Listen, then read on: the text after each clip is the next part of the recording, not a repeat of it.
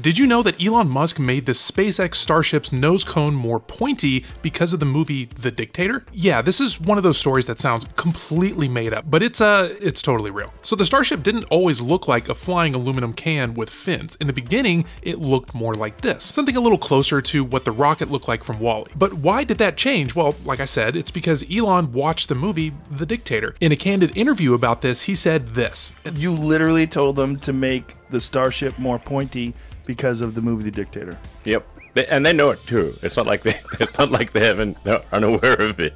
Everyone thought it would be funny if we made the rocket more pointy, so we did. It is too round on the top. It needs to be pointy. So I wasn't joking. He literally changed the entire design of the Starship, a space vehicle that's promised to take us to the moon, Mars, and eventually beyond, and is designed after a joke in a movie. And when he was asked if the shape at least helped the aerodynamics for Starship, his response was, it's arguably slightly worse.